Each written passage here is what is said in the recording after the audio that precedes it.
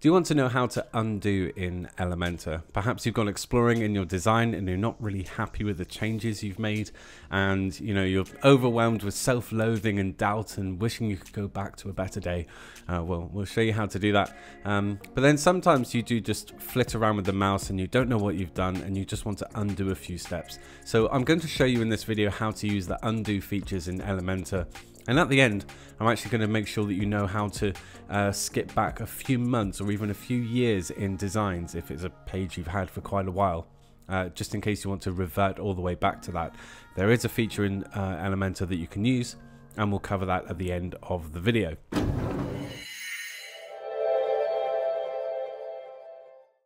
Okay, so let's take a little bit of a peek at a website which would help this process, wouldn't it?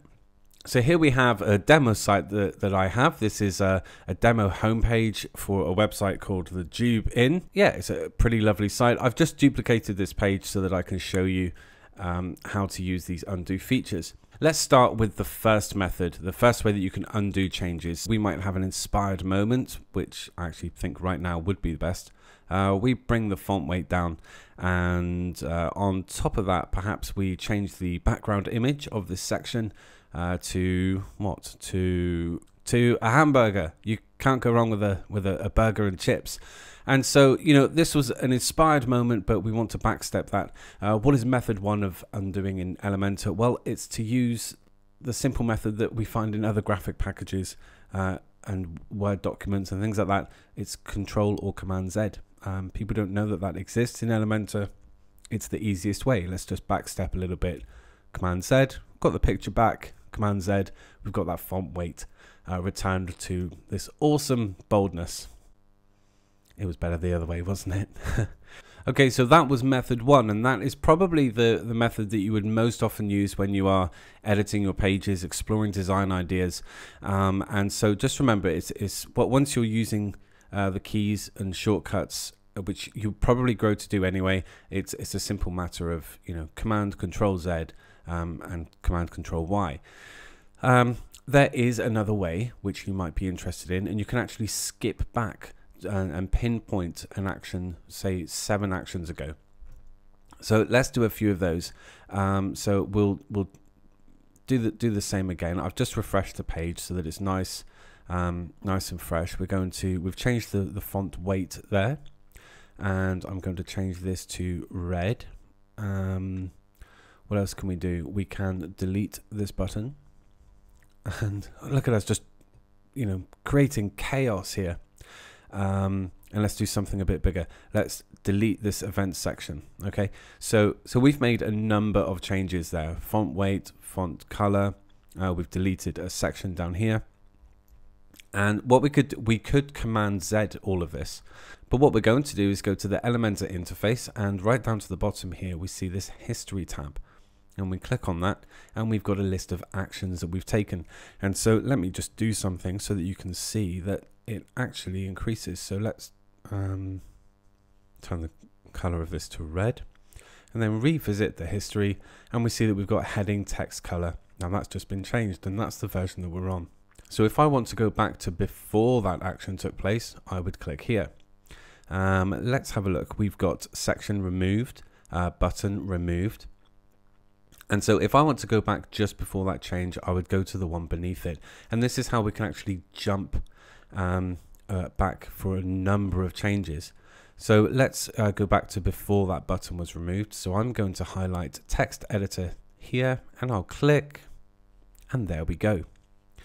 What else? What else do we have? We should have that section back. We do. And yeah, all is well in Chillsville. So that's another method you might want to use. And just remember, you go to the history tab and you've got this list of actions.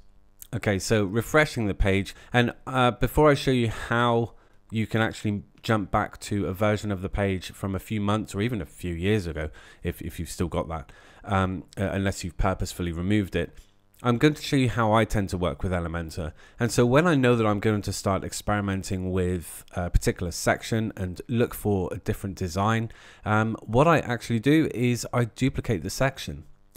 So I duplicate it just with a couple of clicks, right click on the section and click duplicate. and then I've got 2 of them. Now, I can make all the changes I want. I can explore that designer within and go, you know, we want to get a bit disco.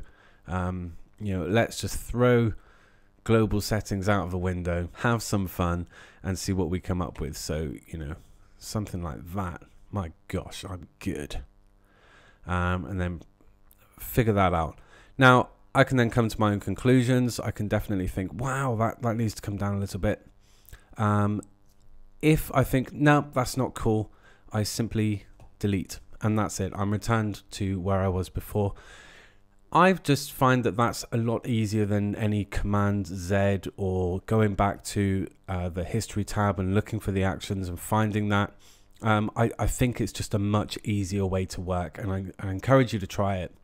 I will be honest, Elementor is absolutely fantastic. It's world leading in terms of visual drag and drop no coding page builders, but there can be glitches, and sometimes you can go back to an action and there's something that it hasn't gotten right, and you do have to be careful to look for that. So I do encourage you, use that kind of system. It's much quicker when you're actually working on your pages. Okay, so how can we actually go back to a version of the page that might be even months old? Well, this is very similar in the history tab. I'm actually going to go to a different website. This is a PT, sort of a typical exercise PT website. But what we're going to do is go back to a previous version of this page. So if we go to the history tab and I go to revisions, we have a list, much like we do in the actions tab. We have a list of different revisions, and these are basically revisions of every time you've hit that update page. And so all of these are saved versions of the page. It's astounding really to think that all of this data is kept. And I will actually mention that to you, is that it can clog up your database, all of these revisions, and there is a way to limit that in WordPress, and perhaps I should do a video on that. Let me know if that's of interest to you, because sometimes all of this can amount to a lot of database bloat, and you can actually, with a bit of code, ensure that WordPress only keeps up to about 3 revisions or 10 revisions, which is much better than every page, every blog post, every whatever, having all of these different revisions saved. It does mount up. So that is something to keep in mind when thinking about your website. Okay, so I'm going to click all the way to when this page was 2 years old. I'm sorry, this page has existed for 2 years at least, and let's just look for any changes. Here we go, click. Look at that. This is what I was playing around with on this page 2 years back. We had some different settings. Now this is obviously just a version that I was messing around with. Let's go back a bit further. My secret is out. I used one of my other templates to start working on this one. And again, that moves to my point. All of these changes exist, and there's a lot of information in your database and in your WordPress installation. So right, so there we go. These were obviously works in process, and this background image doesn't seem to exist there, I suppose, because it's not calling it where it thinks it should be. But that is how you can actually revert to previous versions of the page. Go into the history tab, where you will find revisions, and obviously I've just brought that back now. Okay, so I hope you found that useful. That is how to undo in Elementor. And don't forget that there are 3 actual methods provided by Elementor. One is the simple Command or Control Z. The other one is being able to go to the history tab and seek out where you want to go in your actions. And the third is actually going back a long way to a previous revision of the page, which is when you click that update or publish button at the bottom of the interface, and then the page was saved. But do remember to try out my little workflow, which is to duplicate a section, and then you can make the changes and explore some different design ideas, and simply revert back by deleting your new section, or if you're happy with your changes, you can delete the section that you had there before. If this has been useful to you, please do subscribe, hit the notification bell, and don't forget to like the video, and also throw me a comment, give me some feedback, or let me know anything that you would like to learn in Elementor or with WordPress or with web design in general. If you want to go further into web design, WordPress or Elementor, I do have courses on Udemy, Skillshare, and even one on my YouTube playlist. So please do check those out. There are links in the description below, and don't forget to get in touch and say a hello. Okay, cool. Thank you so much. I hope you have a great day. Ta-da.